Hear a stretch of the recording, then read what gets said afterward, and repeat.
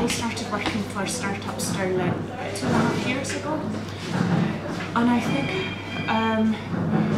when you realised the level of need locally, it was quite staggering. When you realised how many people there are in Stirlingshire who are desperately in need of food, and because they are in financial crisis. So I think that was my motivation for getting involved with the charity.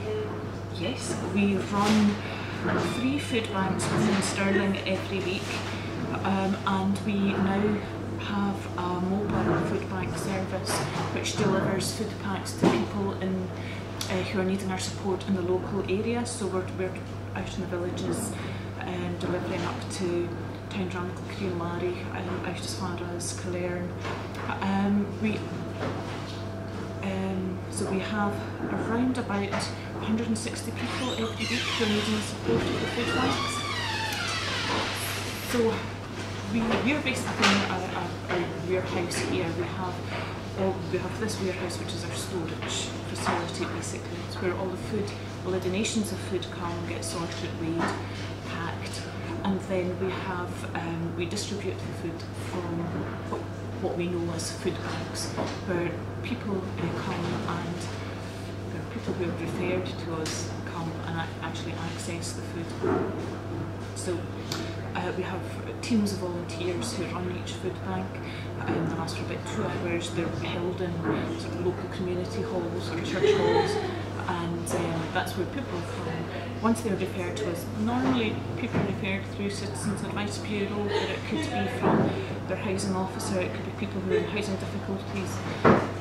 The range of people who need our help is very wide. It's people who have maybe lost their job, it's people who are maybe waiting for their benefits to have changes to their benefits, maybe they've had sanctions imposed on them, people who are on 0-hour contracts, lots of different reasons, maybe families broken down, maybe an unexpected bill has come in. There are lots of reasons why people find themselves in crisis. We're there just to help them while they're in crisis. Absolutely, there's been a huge increase in demand, even in over the 2 years that I've been here. And now so last December alone, last Christmas, throughout our Feed a Family appeal, we provided Christmas dinner for 365 people, around about 150 of them were children. So that's people who would have gone without if it hadn't been for our Feed a Family and for the fact that we were able to provide them with Christmas dinner. So we've had a huge increase over the years, so it's now around about 160 people each week who receive our help. It's not so much over Christmas, but it's throughout the winter where people have got so many additional financial pressures. We know people are having to choose between heating or eating, and they have to choose whether they're going to put the cooker on and cook a turkey for 2 hours, or whether they're going to have electricity or have the heating on. So also the additional financial demands of Christmas on families. We all know that it's a very expensive time of year. So because of that, we do see an increase throughout December and also in January as well. That continues throughout January as people are still trying to get back on their feet financially. Well, last year we raised we hoped to raise £5,000 last year. We were delighted when we actually raised almost £15,000. Oh my god! So that's amazing. I'm very nervously setting that as just waiting as a target, as a goal. But basic £5,000 will help us cover the costs of the Christmas dinner. But what we want to do is raise enough money, additional money, so that we can provide healthy food packs throughout all of next year.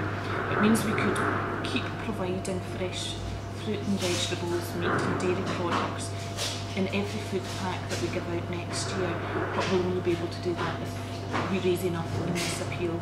So it is a Christmas appeal in that it's for Christmas dinner for families who wouldn't have Christmas dinner otherwise, but the effect will be ongoing. Will be healthy meals being distributed all of next year as a result too. So we're hoping people will get involved. We're hoping people will tell others about it. It makes a huge difference to families. Last year when we were distributing the food, it was just it was very moving to be able to provide a family with dinner when you knew that they weren't going to.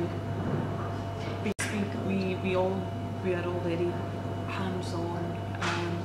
We're very much involved with the families that we support and individuals. We have a lot of people who are on their own in temporary accommodation in Stirling, so they possibly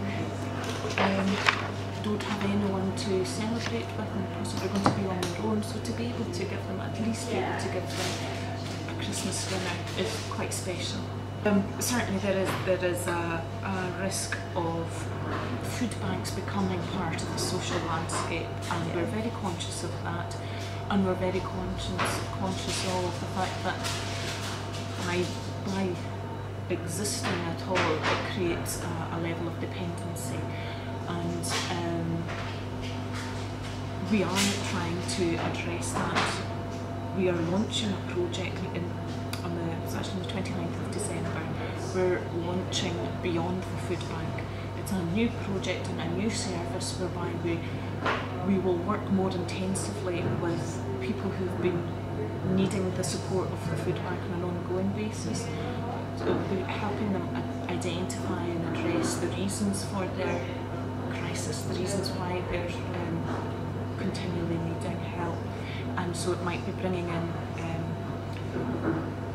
fuel poverty advisors, money advisors, benefits advisors, addiction workers, family mediation. We'll be introducing cookery classes to help people, to show people how to cook healthily on a budget. We'll be doing shopping on a budget courses, and it's just helping people. So it's helping people just get back on their feet. And sometimes people have become very vulnerable and very isolated because they're in crisis and because they're in poverty. They've become quite isolated and are unable really to access this support and help they need. So we will be there to bring support to them and to help people address them in their own terms. I think that there is no reason for anyone not to come to us for help. We're there, we can provide help when you need it. The reasons people come, find themselves in crisis, are so varied, and there's so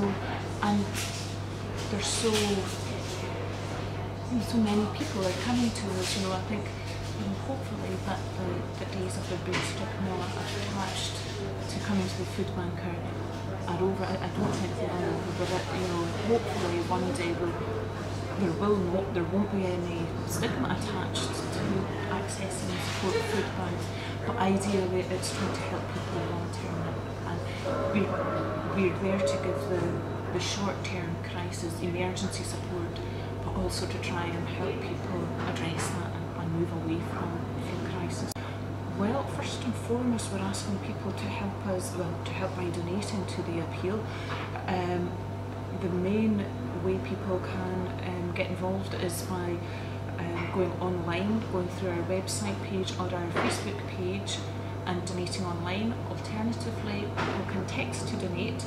So you text Start-Up to 70660 and a donation of £10 will be made to the appeal. So first and foremost, we're asking people to support us themselves. We're asking people to help us publicise the appeal as widely as possible, to share it, to share the appeal, and to ask their friends to text to donate as well. We'd love to be able to not just provide Christmas food, but to continue through all of next year as well, helping people live healthily on a budget. But we can only do it if this goes well. Thank you so much.